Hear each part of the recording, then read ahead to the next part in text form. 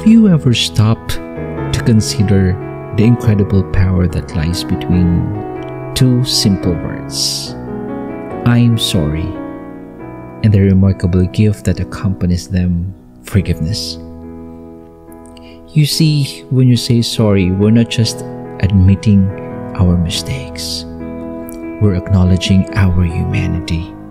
We're recognizing that we're not infallible, that we make mistakes, and that sometimes we hurt the ones we care about. But here's where the real magic happens. When we genuinely apologize, we extend an olive branch, an opportunity for healing, a chance to mend what's been broken. We offer our vulnerability as a bridge to reconnection.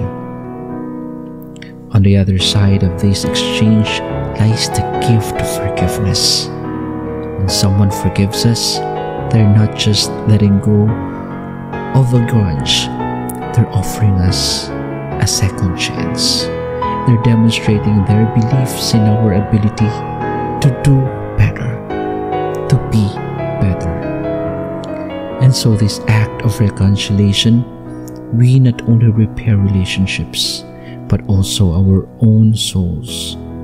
We free ourselves from the burden of guilt, resentment, and anger, and we embrace the liberating power of understanding and empathy. So remember this: saying sorry and offering forgiveness are not signs of weakness, but a profound acts of strength and grace. Let's make kindness and understanding our guiding principles. Let's build bridges of reconciliation, for in forgiveness we find the truest freedom and peace.